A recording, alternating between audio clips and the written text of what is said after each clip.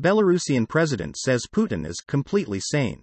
Belarusian President Alexander Lukashenko said in an interview that Russian President Vladimir Putin is in better shape than ever, and called him completely sane. If you think that President Putin physically doesn't feel well or something like that, he is, as we say, very much alive, Lukashenko, considered a close ally to Putin, told Japanese television channel TBS in an interview, according to a video clip shared by Reuters. He will catch a cold at all our funerals, as they say here. He is an absolutely adequate and healthy person. Sue the West and you should get this stupidity, this fiction out of your heads. Putin is absolutely adequate. He is in better shape than ever.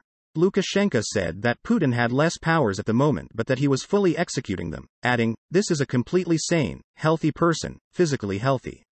He's an athlete." Russia and Belarus held military drills in Belarus prior to Russia launching its invasion in Ukraine, and in late January, Lukashenko vowed war if Russia or Belarus were attacked amid escalating tensions in the region. Belarus has been targeted by sanctions from the United States and European Union, among others.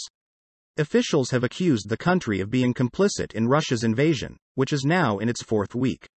Other leaders have offered much more negative assessments of Putin amid Russia's invasion. President Biden called Putin a war criminal earlier this week, in addition to a pure thug and murderous dictator. Biden's denouncement of Putin as a war criminal was slammed by a Kremlin spokesperson, who said it was unacceptable and unforgivable rhetoric on the part of the head of a state whose bombs have killed hundreds of thousands of people around the world.